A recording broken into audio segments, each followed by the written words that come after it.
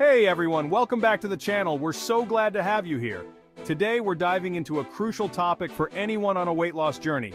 How to tell if your diet is costing you muscle and what you can do to prevent it from happening. Let's face it, we all want to look and feel our best, and losing weight is often a part of that journey.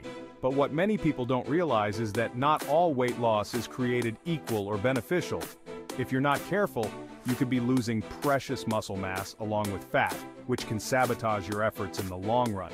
The good news is, there are clear signs you can watch out for to determine if your diet is doing more harm than good. In this video, we'll explore 3 telltale signs that your diet might be costing you muscle, and more importantly, what you can do to combat it effectively.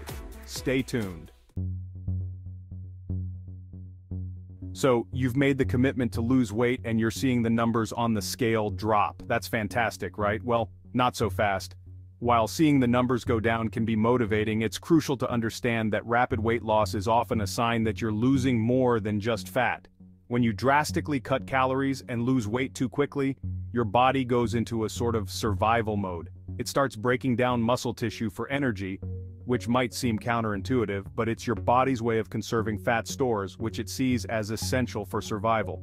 Think of it this way, your body is like a car, and muscle is like the engine. The bigger and stronger your engine, the more fuel, calories, you burn, even at rest.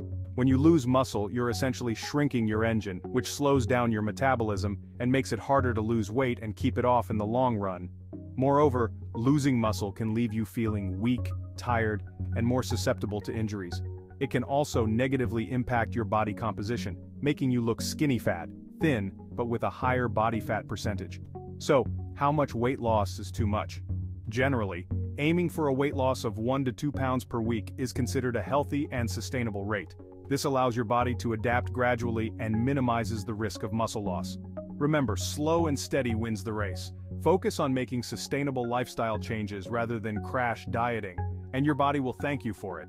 In the next chapter, we'll delve into another sign that your diet might be costing you muscle. Stay tuned. Expanded.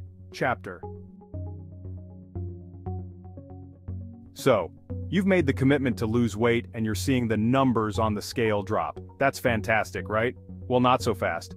While seeing the numbers go down can be motivating, it's crucial to understand that rapid weight loss is often a sign that you're losing more than just fat. When you drastically cut calories and lose weight too quickly, your body goes into a sort of survival mode. It starts breaking down muscle tissue for energy, which might seem counterintuitive, but it's your body's way of conserving fat stores, which it sees as essential for survival. Think of it this way, your body is like a car, and muscle is like the engine. The bigger and stronger your engine, the more fuel, calories, you burn, even at rest.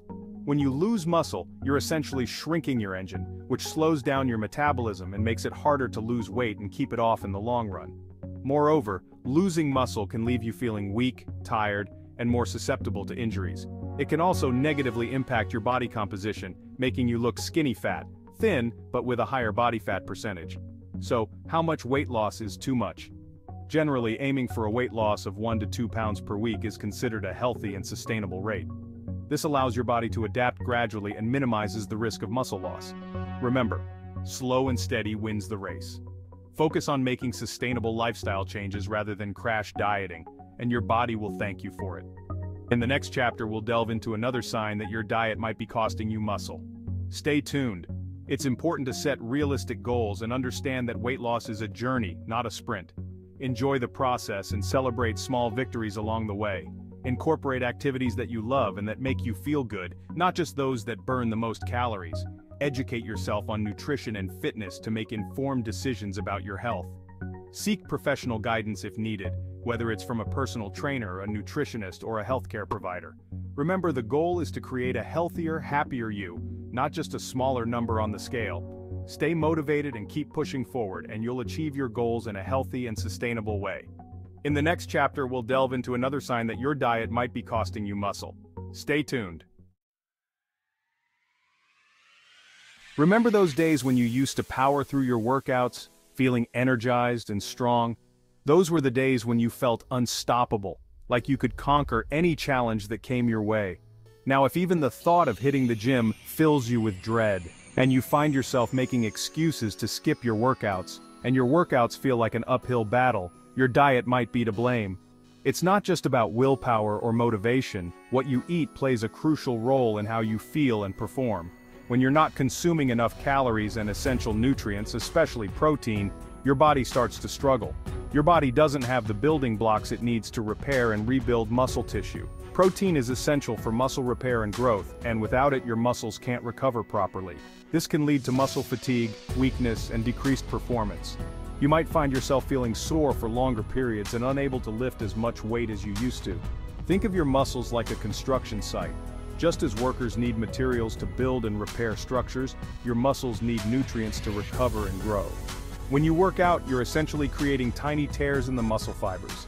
This is a natural part of the muscle building process, but it requires proper nutrition to be effective. To repair and rebuild these fibers, your body needs a steady supply of amino acids, which are the building blocks of protein. Without enough protein, your body can't keep up with the demands of your workouts. If you're not consuming enough protein, your body will struggle to repair the damage caused by exercise, leading to prolonged muscle soreness, decreased strength, and a higher risk of injury. This can be incredibly frustrating and demotivating. In severe cases, it can even lead to muscle loss. Your hard-earned gains can start to disappear, leaving you feeling weaker and less capable. But it's not just about protein. Your body needs a variety of nutrients to function optimally. Carbohydrates are also crucial for providing your body with the energy it needs to fuel your workouts. They are your body's primary source of energy, especially during high-intensity exercise. When your carbohydrate stores are depleted, you'll likely feel sluggish, weak, and unable to push yourself during exercise. This can make your workouts feel much harder than they should be. So what can you do? The solution lies in your diet. Make sure you're consuming a balanced diet that includes plenty of protein, healthy carbohydrates, and healthy fats. Each of these macronutrients plays a vital role in your overall health and fitness.